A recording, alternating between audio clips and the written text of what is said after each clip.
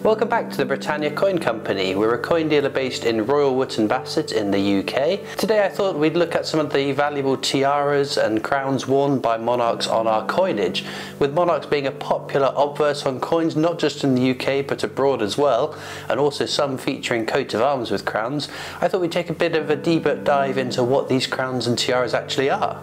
So let's start at home with Queen Elizabeth II. We start off with the one-off portrait by James Butler, which only appeared on a few coins back in 2015, the year the Queen became the longest reigning UK monarch. On this design she is wearing the George IV state diadem. The crown was created by Rundell and Bridge for the coronation of King George IV in 1820, which he wore during the procession to Westminster Abbey. In accordance to the King's lavish personal tastes, this coronation was the most expensive and extravagant ever staged. The diadem was inherited by his sister-in-law, Queen Adelaide, the wife of King William IV, and has been worn by every reigning Queen and King's consort since. The crown was adapted by Queen Victoria and then Queen Alexandra, the wife of King Edward VII, and finally Queen Elizabeth, the Queen Mother. Our current Queen wore it first in public in her first state opening of Parliament in 1952, and then again in the procession on her way to the coronation in 1953.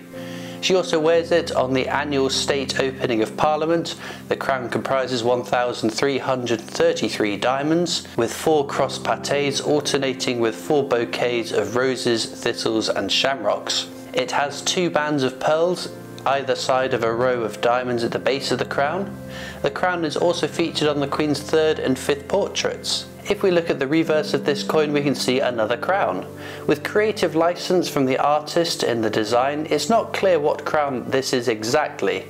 It is referred to as the coronation crown, but given that there are 3 worn by the Queen before, during and after the coronation, that doesn't exactly narrow it down. One does stand out though, and it's because of the curved arches on the crown. I believe this could be the St Edward's crown, arguably the most important crown in the royal collection. It was named after St Edward the Confessor and has been traditionally used to crown English and British monarchs since the 13th century. There was a 200-year pause on this tradition after the English Civil War, where the crown was broken up and sold, but was recreated in time for the crowning of Charles II and the restoration of the monarchy. After 1680, the crown wouldn't be used again until 1911, when King George V revived the tradition, and all subsequent monarchs have used it in their coronations. The crown is fitted with 444 precious stones, and the previous imitation pearls on the arches were replaced with gold beads plated in platinum. The crown is seen as a holy relic and has only been removed from the Tower of London on 2 occasions in the last 70 years, once for the coronation of Queen Elizabeth II,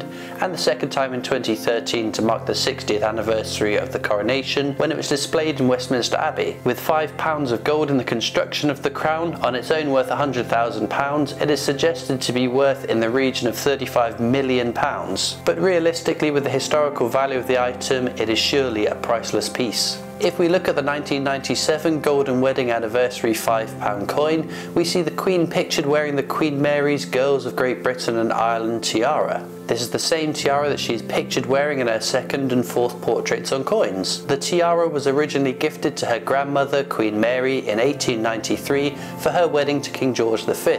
It was given to the Queen for her wedding to Prince Philip in 1947. The tiara was originally topped with pearls, but after the coronation of King George V and Queen Mary, she had them replaced with diamonds. The tiara could also originally be removed from the mount and worn as a necklace, a multifunctional tiara, but like a reversible tie, not all of us are going to be able to pull this off. It is said that the Queen affectionately refers to this tiara as Granny's tiara, having been given to her by her grandmother, and was a central item in her jewellery wardrobe as a princess and later Queen. Given its beauty coupled with its light weight, it has again become one of the Queen's most favoured tiaras to wear at official functions. From Queen Elizabeth II to Queen Elizabeth the Queen Mother, I have here a 2002 silver-proof memorial £5 crown. Interestingly, it was researching this tiara in a previous video that inspired this video, so do go and check that out if you haven't already. The Queen Mother is pictured on this coin wearing the Greville Tiara. The tiara was bought for Margaret Greville by her father William, who was a multi-millionaire brewer. He gifted it to her in 1891. She was a socialite who threw lavish parties and was close friends of the Queen Mother, whom she had helped foster the relationship with the future King George VI.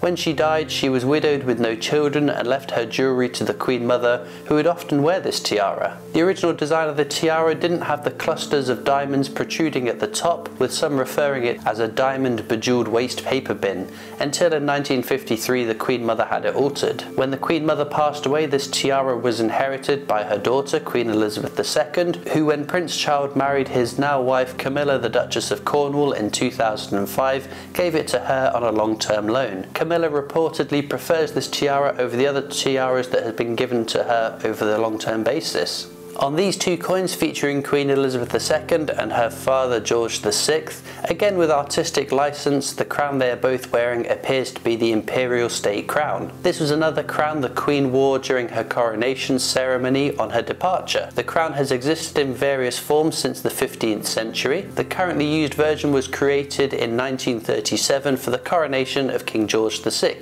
It comprises 2,868 diamonds, 17 sapphires, 11 emeralds, 269 pearls and 4 rubies. A couple of the notable gems in the crown include the Stuart sapphire and the Queen's personal favourite, the Black Prince's ruby. The crown was created so that a new monarch could leave Westminster Abbey after the coronation with a crown, as the St Edward's crown was considered a holy relic and is to be used only during the coronation. The Imperial State Crown is worn at the state opening of Parliament. However, in recent years it is sat beside the Queen. With it weighing over a kilogram, it can't be particularly comfortable for a monarch in her 90s. This year, with the Queen missing the state opening of Parliament, the crown sat beside Prince Charles throughout the ceremony. The two coins featured here are a jersey 1/12 of a shilling from 1960 and a 1 shilling from East Africa minted in 1952. Let us not forget Queen Victoria, who in celebration of her Golden Jubilee saw this new portrait on her coins. This is a 5 sovereign coin, part of a set we featured recently in another video. This portrait features a special crown. It is a miniature of the Imperial State Crown, created in 1870 so she could wear it over her mourning cap. After her death, it was left to the Crown estate,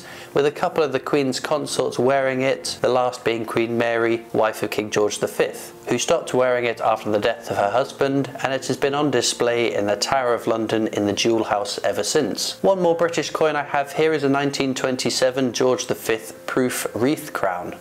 Called a wreath crown for the wreath around the central crown, these are highly collectible coins as few were struck. With issues from 1927 and onwards given by the Bank of England to favoured clients at Christmas, they were struck between 1927 and 1936, with the exception of 1935. The crown on the coin is again not an exact image of a real crown, perhaps being either the St Edward's crown or a previous incarnation of the current Imperial State Crown. I have here a silver penny from Scotland, which would have been minted during the reign of King Alexander III between 1249 and 1286.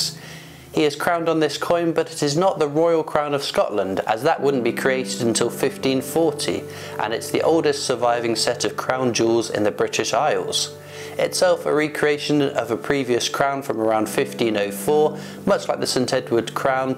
This could be another that has been remade for new monarchs over time. I have this fantastic coin from Guernsey with a value of 10 shillings minted in 1966 as a non-circulating commemorative coin. We see the portrait of King William I, or better known as William the Conqueror, and he is again pictured wearing a really interesting crown. It is suggested he was coronated with the same crown as belonged to Edward the Confessor, and in depictions from the time it does appear similar in style, but with little to go on, it is impossible to say if it is the St Edward's crown, and even if it was, it would look different from the current one, given that it was recreated almost 600 years after the Battle of Hastings. We travel next to Denmark, where we see a portrait of Queen Margarita II, in which she is wearing the Princess Louis of Netherlands pearl poiré tiara. It was created in Berlin in 1825. Queen Louise left it to the Danish Royal Property Trust after her death, which makes it the property of the reigning monarch and cannot be sold or given away. The tiara is fitted with diamonds and 14 pear-shaped pearls. If we look at the reverse of this coin, it reveals the coin to be a 20 kroner. But more importantly, if we look to the top of the design above the coat of arms sits a crown. This is the crown of Christian V, made in 1670 and used in the coronation of all Denmark's absolute monarchies. The crown is also used at the death of a sovereign, where it is laid atop a coffin whilst laying in state. If we look at this coin, a 1 krona from Sweden, we see another coat of arms. Atop this coat of arms is the Royal Crown of Sweden, also called the Crown of King Eric XIV. It was made in Stockholm in 1561. It features pearls and gemstones including rubies, emeralds and diamonds, and the crown is still used in ceremonies today. On this 1 krone from Norway, we see another crown on the reverse. This is the Crown of Norway and was created in 1818 in Stockholm.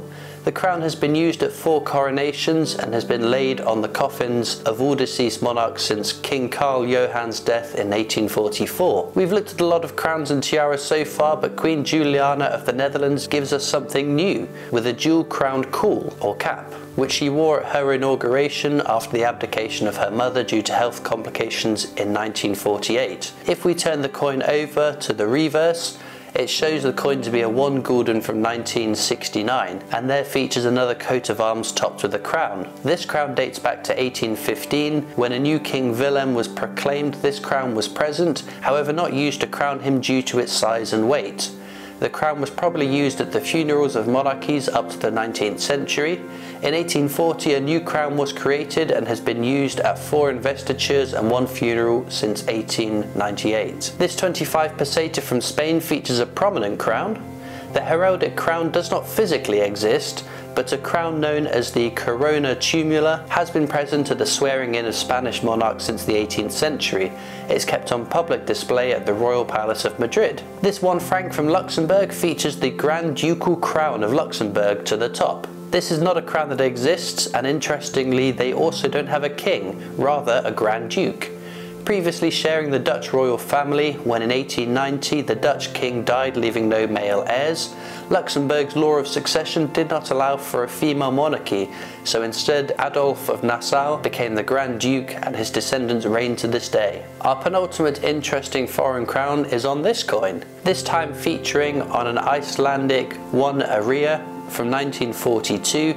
The crown at the top might look familiar, as it is the Royal Dutch Crown, as they shared a monarchy until 1944, when Iceland declared itself a republic and the crown was removed from their coat of arms. Finally, we finish on a country you wouldn't link with royalty nowadays, and that is the USA, with a $1 coin featuring the Statue of Liberty, who wears quite the prominent crown, probably the largest crown we're going to see in this video. The statue was a joint effort between France and the US to symbolise their lasting friendship between the two people. The statue was dedicated in 1886 and has become one of the most iconic landmarks in the US.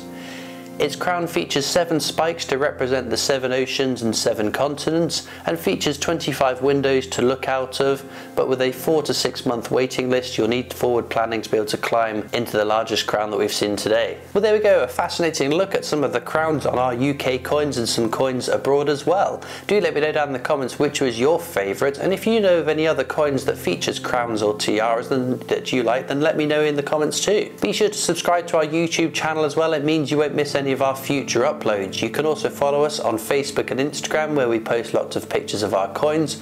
We're on Twitter and TikTok. We've got our shop and online store. There are links in the description to our website and related products that are featured in this video. But I'll see you next time for more amazing coins from the Britannia Coin Company.